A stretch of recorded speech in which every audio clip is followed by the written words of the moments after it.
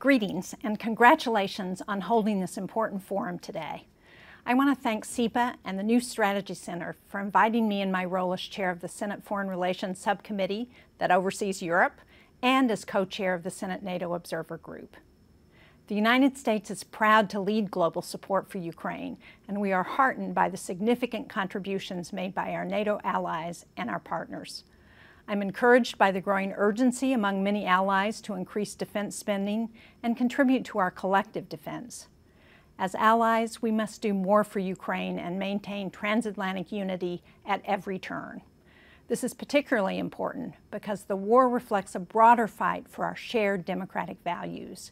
We cannot give up on a Ukrainian victory because if Putin is successful in Ukraine, there is no telling where he'll stop.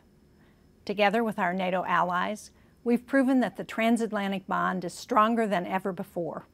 I am confident that the upcoming NATO summit will convey a message of unity and strength in support of Ukraine and our shared values. Finland's accession was a critical step to bolster the alliance. The United States continues to urge Turkey and Hungary to swiftly approve Sweden's entry to NATO. Our unity of purpose and determination to show Vladimir Putin that he cannot dictate a sovereign country's future is fundamental to our response. Putin's expansionist agenda has been clear in the Black Sea region, starting with Georgia in 2008 and continuing with its annexation of Crimea in 2014.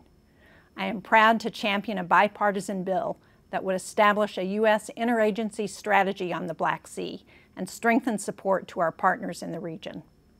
On a recent congressional delegation visit to Romania, I expressed my appreciation for Romania's considerable contributions to support Ukraine's military and humanitarian efforts. The United States appreciates Romania's support to NATO and welcomes its leadership to increase focus on the Black Sea region. And while we must not turn our attention from Ukraine, we must maintain vigilance against Putin's malign influence in Europe. The Western Balkans remain a fragile region. Although North Macedonia and Albania have been granted EU accession talks, some countries in the region continue to struggle economically and with democratic reforms. That's why I introduced bipartisan legislation with Senator Wicker to further commit our administration to supporting this region. From the Balkans to the Black Sea, we must provide much-needed support to fragile democracies and fight for our transatlantic values.